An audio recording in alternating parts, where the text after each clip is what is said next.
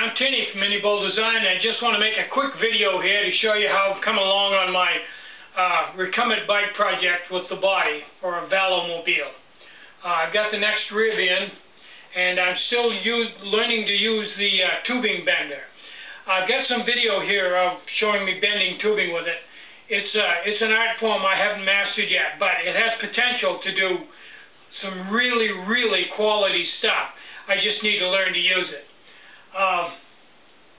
I built poison pots today, and those will be in the store pretty soon. And pretty much the rest of the day I just wasted working on the bike.